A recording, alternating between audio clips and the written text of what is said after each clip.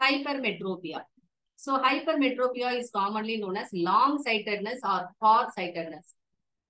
அதாவது ரொம்ப டிஸ்டன்ஸ்ல இருக்கிறது தான் கிளியரா தெரியும், ஆனா கிட்ட இருக்கிறது தெரியாது. It is also called as ஹைப்பரோபியா. Hypermetropia's other name is hyperopia. Okay, so a hypermetropic person என்னன்னா can see the distant object clearly. distant object அவங்களால கிளியரா பார்க்க முடியும், but can't see near object clearly. பக்கத்துல இருக்கிறத அவங்களால கிளியரா பார்க்க முடியாது. so distance object அவங்க கிளியரா பார்க்கலாம் அப்படின்னா அவங்களுடைய far point infinity தான் இருக்கும், அதுல சேஞ்சே இல்ல. but they can't see the near object clearly. அப்ப near object கிளியரா பார்க்க முடியலன்னா 25 சென்டிமீட்டர் தான் நார்மல் ஆயிடுது, ஆனா அது இருக்க வாய்ப்பு இல்லை.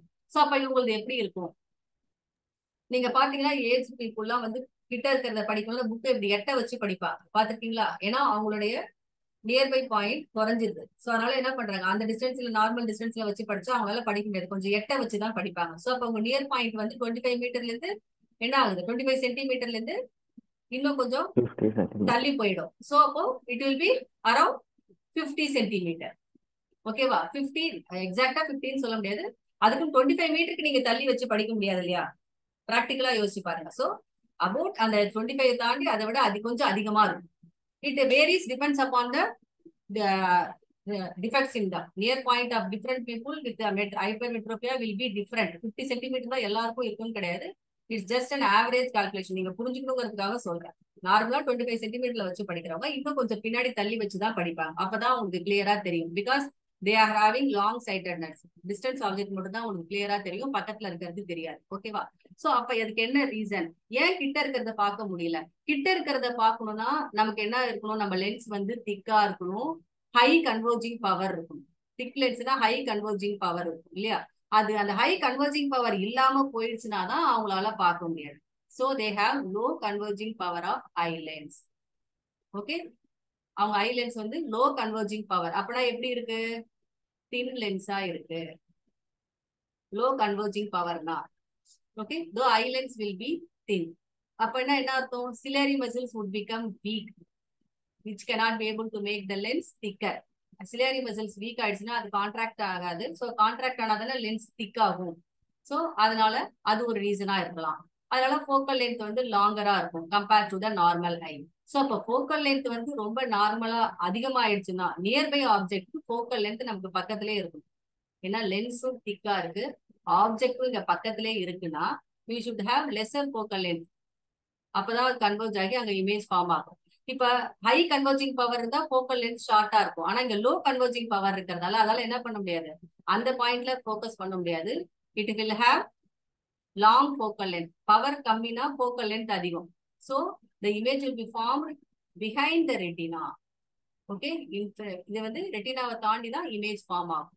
இது நார்மல் ஐ. நார்மல் ஐக்கு பாத்தீங்கன்னா 25 சென்டிமீட்டர் டிஸ்டன்ஸ்ல நம்ம வச்சாலே கரெக்டா வியூ பண்ண முடியும், கிளியரா இருக்கும் விஷனும், கரெக்டா ரெட்டினால இமேஜ் ஃபார்ம் ஆகும். அது என்ன ஆகும்னா, இஃப் ஐ சே ஹைப்பர்மெட்ரோபியா பர்சன்னா இந்த லென்ஸோட திக்னஸ் வந்து தின்னாவே இருக்கும். It won't get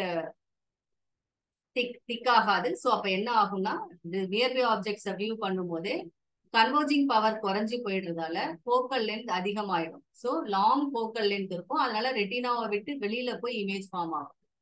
okay, converging power convex லென்ஸோட converging power ஹையா இருந்துச்சுன்னா we can see near objects clearly. அதே கன்வர்ஜிங் பவர் லெஸ்ஸா இருந்துச்சுன்னா we can see distance object clearly. அவ்வளவுதான், இதுதான் ரெண்டு விஷயம். டிஸ்டன்ட் ஆப்ஜெக்ட நம்ம கிளியரா பார்க்க முடியும் கன்வர்ஜிங் பவர் லெஸ்ஸா இருந்துச்சுன்னா. Okay, we can see distant object clearly. இது ரெண்டையும் நீங்க கிளியரா தெரிஞ்சுட்டீங்கன்னா இதை வச்சு நீங்க ஃபோக்கல் லென்த் வச்சு எப்படி வேணாலும் நீங்க மாத்திக்கலாம். கன்வர்ஜிங் பவர் லெஸ்னா ஃபோக்கல் லென்த் அதிகமா இருக்கு, கன்வர்ஜிங் பவர் ஹைனா ஃபோக்கல் லென்த் லெஸ்ஸா இருக்கும். அவ்வளவுதான். ஓகேவா? சோ இப்ப இது nearby ஆப்ஜெக்ட்டுக்கு we need high converging power. But ஆனா லெஸ் கன்வர்ஜிங் பவரா உங்களுக்கு இருக்கிறதால தான் இந்த ஹைப்பர்மெட்ரோபியா அக்கர் ஆகுது. லெஸ் கன்வர்ஜிங் பவர் இருந்ததுன்னா ஃபோக்கல் லென்த் அதிகமா இருக்கும். So the image is formed behind the retina. For hypermetropic person, the image is formed behind the retina. So in front of the retina or behind the retina image form ஆனா definitely they will see only a blurred object. Blurred vision தான் நமக்கு இருக்கும். ஏன்னா ரெட்டினால மட்டும் தான் photo sensitive cells இருக்கு. So ரெட்டினால form ஆனா மட்டும் தான் நம்மளால கிளியர் இமேஜை பார்க்க முடியும். Okay, this is one reason. when the lens have low converging power. Second reason is அப்படியே அதுல ஆப்போசிட் தான். மயோபியால பாத்தீங்கன்னா எலாங்கேட்டட் ஐபால் பார்த்தோம் இல்லையா, இங்க பாத்தீங்கன்னா eyeball is short. when their eyeball is short, usual சைஸை விட ஷார்ட் ஐபால் வந்து சின்னதா இருந்துச்சுன்னா அந்த கேஸ்ல என்ன ஆகும்னா கன்வர்ஜிங் பவர்லாம் கரெக்டா தான் இருக்கும், ஷார்ட் கன்வர்ஜிங் பவர் தான் இருக்கும். ஆனா அந்த கன்வர்ஜிங் பவர்க்குரிய ஐபாலா இல்லாம அந்த ஐபால் ஷார்ட்டா ஆயிட்டதால பிஹைண்ட் த ரெட்டினா ஃபார்ம் ஆகும். இந்த ஐபால் ஷார்ட் ஆகிறதுக்கும் எப்படி ஐபால் லாங் ஆகிறதுக்கு ஜெனட்டிக்கா ரீசன்ஸ் இருக்கோ அதே மாதிரி ஐபால் ஷார்ட் ஆகிறதுக்கும் ஜெனட்டிக்கா ரீசன்ஸ் இருக்கு. ஓகேவா, it maybe one of the reason by ஜெனட்டிக்கா அந்த மாதிரி அக்கர் ஆகிறதுக்கு ரீசன்ஸ் இருக்கு. That is the second reason for hypermetropia. Okay, so low converging power of I lens and eyeball is short. These two are the reasons for hypermetropia. Okay, hypermetropiaல image வந்து behind the retina form ஆகுது. ஓகேவா, மயோபியால just அப்படியே இதுக்கு opposite, high converging power இருக்கிறது ஒரு reason அதுக்கு, and then elongated eyeball, அது ரெண்டு தான் ரீசன். ஓகே, சோ அதனால in front of the retina form ஆகுது. இது ரெண்டுமே அப்படியே அதுக்கு ஜஸ்ட் ஆப்போசிட். ஹைப்பர்மெட்ரோபியா வந்து low converging power, short eyeball, low and short. Okay, form ஆகுறது behind the retina. Okay, so அங்க வந்து நம்ம என்ன லென்ஸ் யூஸ் பண்ணோம், மயோபியாவுக்கு கான்கேவ் லென்ஸ் யூஸ் பண்ணோம். Okay, so what about hypermetropia?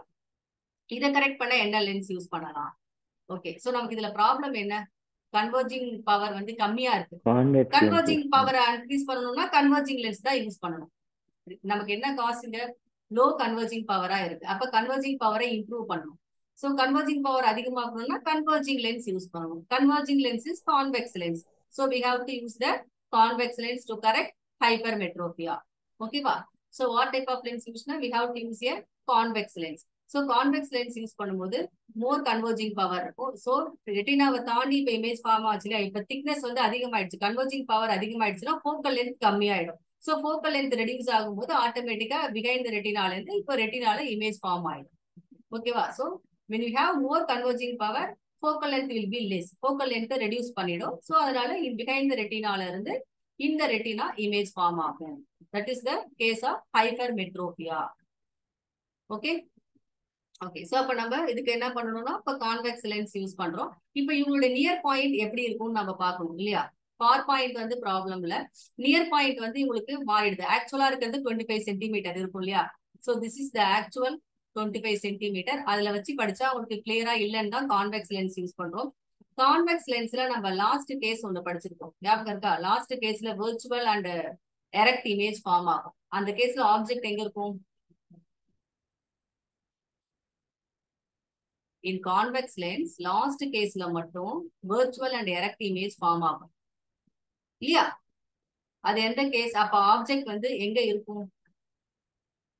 Between F and optical center. Yes, between F and optic center. இல்லையா?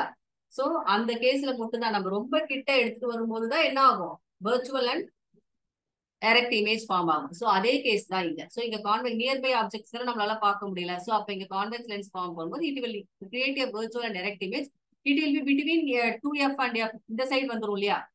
அப்படிதான் நமக்கு இமேஜ் ஃபார்மேஷன் அங்க இருக்கும். சோ அப்ப நம்ம நியர் பாயிண்ட்டும் அந்த மாதிரி சுவிட்ச் ஓவர் ஆயிடும். நியர் பாயிண்ட் 25 சென்டிமீட்டர்ல இருந்து அந்த லென்ஸோடைய 2F, beyond 2F and 2F அந்த ரேஞ்சுக்குள்ள வந்துடும்.